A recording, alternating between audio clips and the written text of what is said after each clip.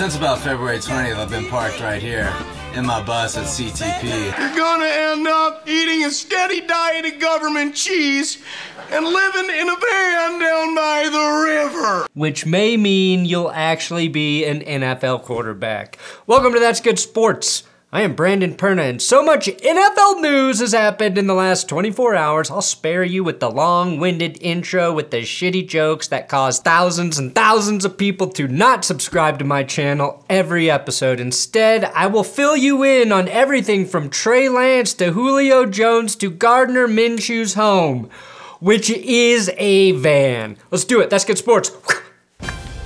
Perfect. One more time. Broncos country, let's ride.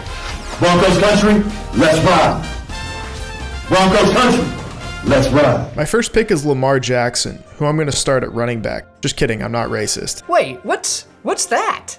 Oh, just my writing partner and podcast co-host and dear friend Will Keys has started a sports gaming channel. Here's a taste. And honestly, everything looks really, really good.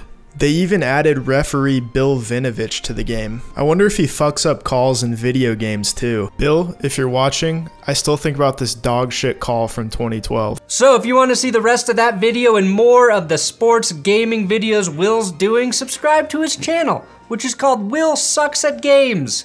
Please, just don't give him more subs than me. I am fucked if that happens. All right, new Jets tight end CJ Uzomah broke the news. The news that Zach Wilson is officially Time Magazine's Person of the Year. Wilson joins the likes of Pope Francis, Albert Einstein, and the Apollo 8 astronauts. And like those brave astronauts, this is Zach Wilson every time he thinks about his mom's friend's Milky Ways.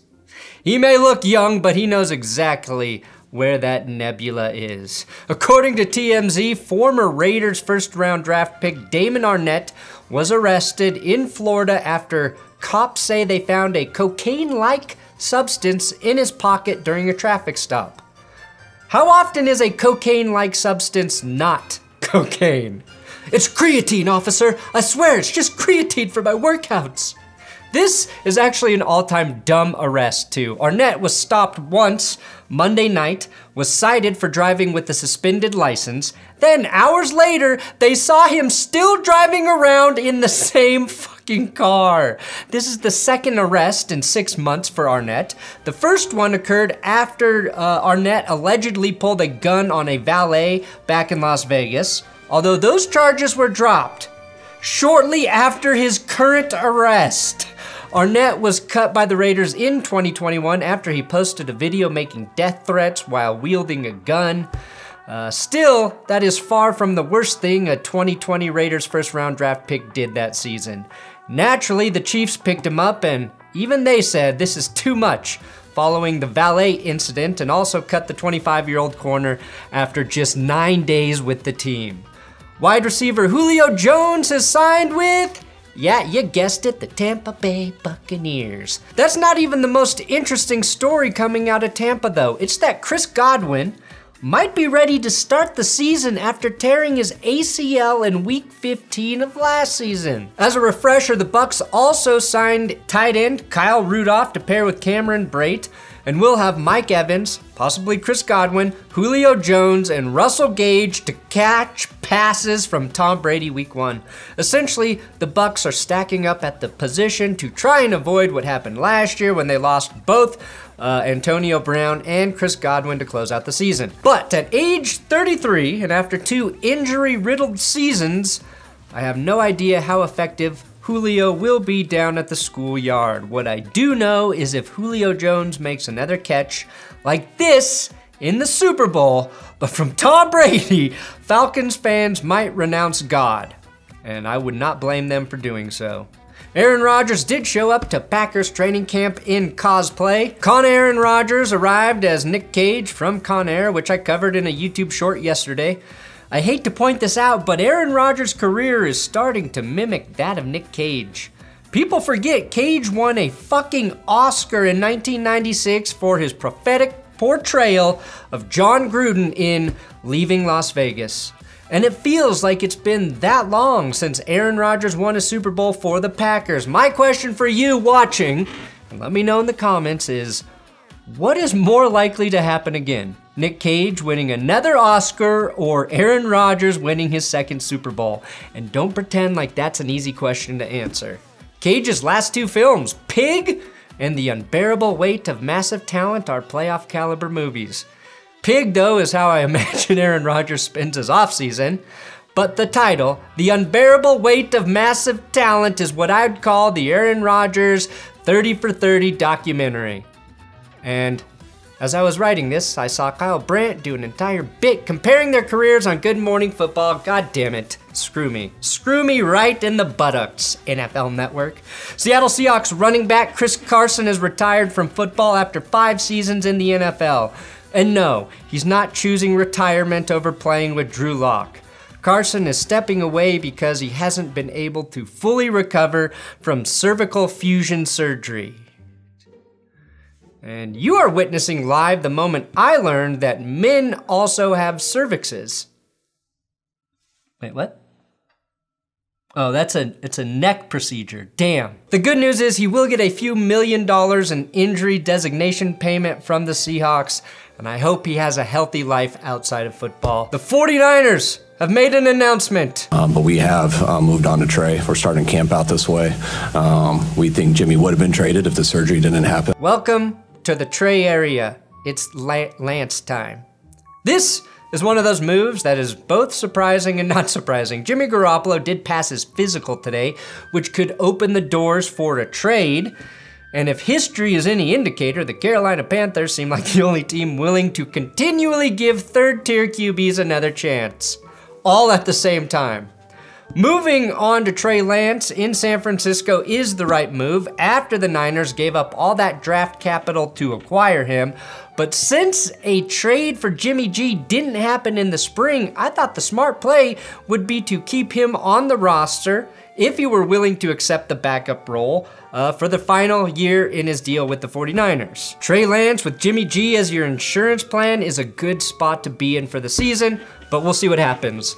Now last weekend, Kyler Murray signed a massive extension with the Cardinals that should keep him in the desert until at least 2028. I talked about that in Monday's news episode. However, some lawyer types have done some digging on his contract and discovered some very revealing clauses the Cardinals put in, which, if broken, could trigger some defaults in the contract. First of all, Kyler Murray cannot play baseball. The contract triggers a default that if he participates in any type of baseball-related activity, including without limitation a tryout, workout, practice, scrimmage, exhibition, or game for any baseball team in any baseball league. So that means he cannot join the A's, the team that drafted him in the first round of the MLB draft back in 2018. I'm not sure why he'd want to play for the A's, though considering they're currently 36-63 and have the second worst record in baseball. Yeah, no, he wouldn't. Why did I read it that way? He would not want to play there. But here's the clause that caught some headlines. The contract mandates 4 hours a week of independent study. And all that means is he needs to get on his iPad and watch game film for just 4 hours a week. Somewhere, 4-hour work week author Tim Ferriss is fully erect. When you think about it, 4 hours of game film a week is not much. I feel like some quarterbacks watch 4 hours of game film a day. That's a light morning for Peyton Manning. Now the contract states that while he's studying film, he can't also be doing anything that's distracting like watching television, playing video games, or browsing the internet. Apparently the iPad can tell, like when your grandma is looking down on you from heaven, watching you masturbate. Now this is not a typical clause for quarterbacks, that's been confirmed. Most of them don't need to be told to do their job. This clause is essentially a public admission that the Cardinals aren't happy with Murray's work ethic and that they want him to buckle down. Now Kyler Murray himself admitted that he doesn't watch a lot of film. If you remember, he said some of the most cocky shit you'll ever hear a QB say. I think I was blessed with the cognitive skills to just go out there and see it before it happens. He said that in a radio interview last year, continued, I'm not one of those guys that's going to sit there and kill myself watching film. That's really crazy to me because Kyler is actually already a good quarterback with minimal film study. He's a 2-time Pro Bowler and avoids game tape like it's season 2 of True Detective. Now what happens? Is he all of a sudden going to become the best quarterback in the league when he spends 4 hours a week learning what the opposing team's defense does? Or does he not study tape because he can't see over the line of scrimmage, therefore he has never seen what a defense does? I don't know. My favorite thing though about Kyler is he is very good. And he is a player with a lot to prove. And he may be the only person who thinks he does not have anything to prove. Joe Burrow will miss some time because he's having his appendix removed. Burrow is expected to miss about a week of training camp, but will be ready to go for the regular season and possibly preseason if he plays. This is a friendly reminder of how utterly useless the appendix is. A high ankle sprain is more severe of an injury than the removal of an organ. The appendix as an organ is really the Urban Meyer of organs. It does nothing. And suddenly, if you don't remove it, you might die. Good news coming out of Jaguars training camp. Apparently, players are very excited that Doug Peterson is indeed not Urban Meyer. Doug Peterson, well, he's gonna have to be like the liver, filtering out all the bullshit that Shad Khan and Trent Baalke throw into the system.